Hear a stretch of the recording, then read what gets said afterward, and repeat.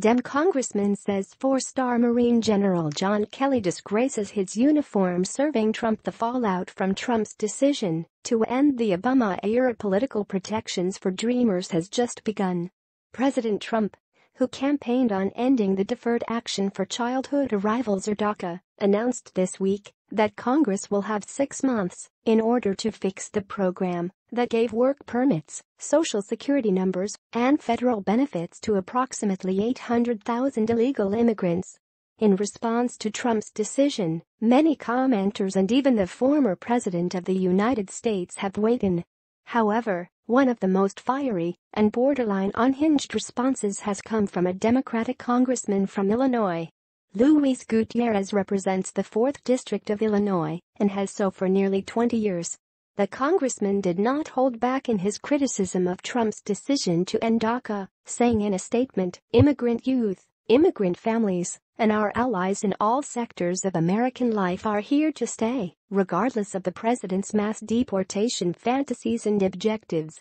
America is a better country than its president, and most Americans do not want to see documented immigrants converted into undocumented immigrants."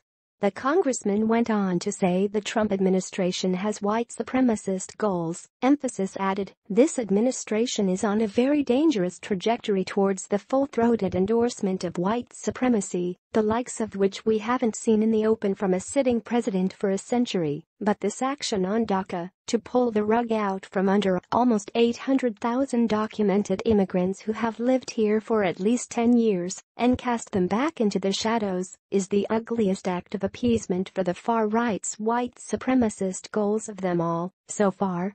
However, whatever one's opinions are on President Trump, the next line of attack should be unsettling.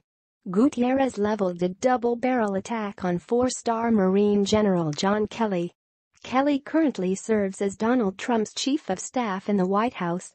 Kelly enlisted in the Marines as a young man during Vietnam and has served his country consistently over the last 40 years, rising to the highest ranks the military has to offer. Kelly served in multiple war zones and tragically lost his son in Afghanistan when a terrorist attack exploded. Kelly's son is buried in Arlington. After all of the service that John Kelly has given to his country, it seems unwise to attack his military credentials, yet this is exactly what Gutierrez did.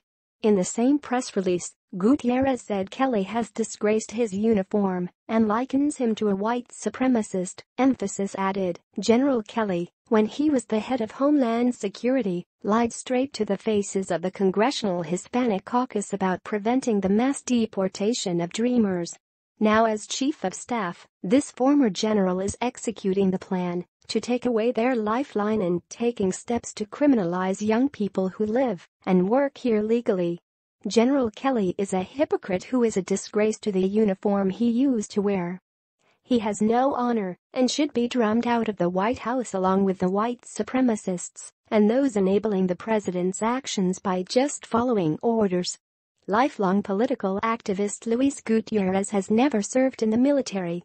Calls to the congressman's office have not been returned for clarification.